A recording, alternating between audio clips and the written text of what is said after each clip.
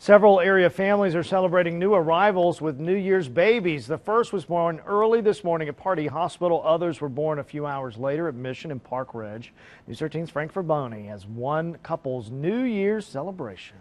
The first baby of the new year here at Park Ridge Hospital came at 10:53 this morning. It's the third child for a young Henderson County couple that says New Year's Day takes on a whole new meaning. He's doing good. Meet Alex Jr. I thought I was going to be a late mom. Born early at 7 pounds 6 ounces. My due date was the 9th. And all boy. He came out ready to eat. Dad originally joked about a New Year's baby. Yeah, I was joking with her, saying that it's going to be born like on 12:59 a.m., but it ended up being like 10:53 in the morning, so yeah, nice joke.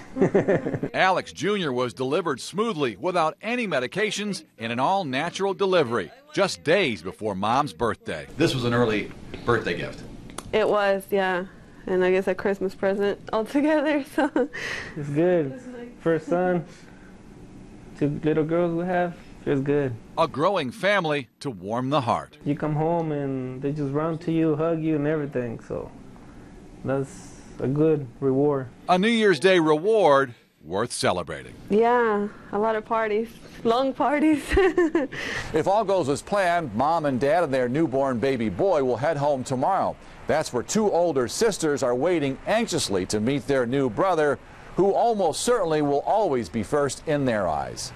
In Henderson County, Frank Boney, News 13.